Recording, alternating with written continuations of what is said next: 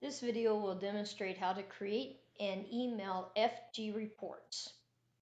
After logging into your IHT web account, click on the orange tab Assessments.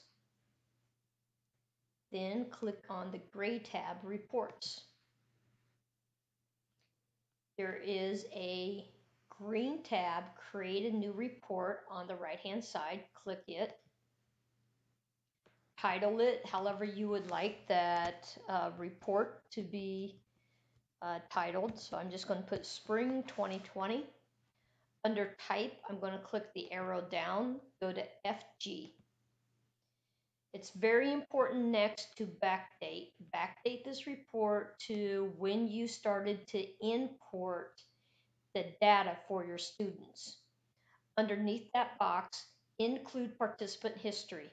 If you are a school district and students have gone from one teacher account to another teacher account, you will always need to include participant history. Click on the class or the classes that you would like to make the report on.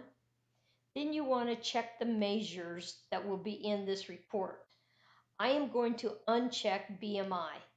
If I were going to email this out to my students, I normally would not include BMI just as a safety thing so that things don't unintentionally get seen by the wrong students.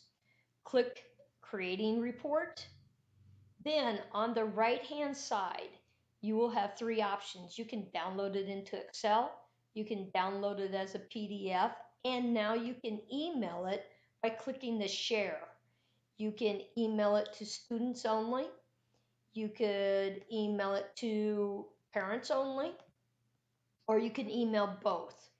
Wherever the check mark is, those are the individuals that you are sharing these reports with. And the report will only be that child's report only. If you have more questions about how to email reports out to your students, please reach out to your customer success manager.